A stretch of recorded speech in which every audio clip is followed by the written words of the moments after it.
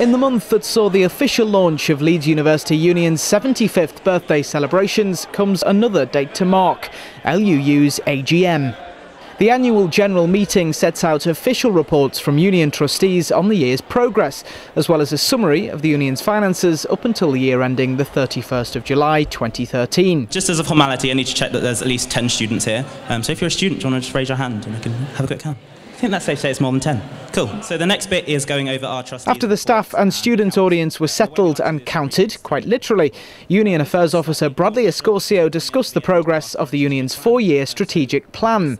A little book of big impacts was handed out before moving on to finance, where an overall deficit of £230,000 compared to last year was discussed. I think one of the key points is that it's been a difficult year because of the lower student intake, where intake was down 12%.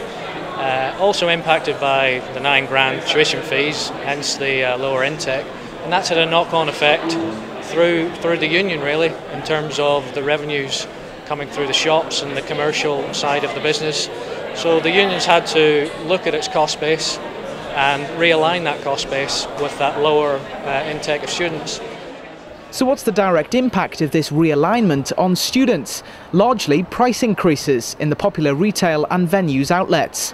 Certain drinks in the union's bars have increased in price, and some deals have completely disappeared. The price of some coffee in the hidden cafe has gone up by as much as 30p. Even the much-campaigned for Essentials meal deal, where you can get a sandwich, drink and crisps for £2.29, is now £2.39. Unfortunately, we do try to kind of freeze our prices for longer periods than kind of commercial competitors outside, but there are times when our kind of cost price and our staff costs kind of mean we have to increase the prices slightly.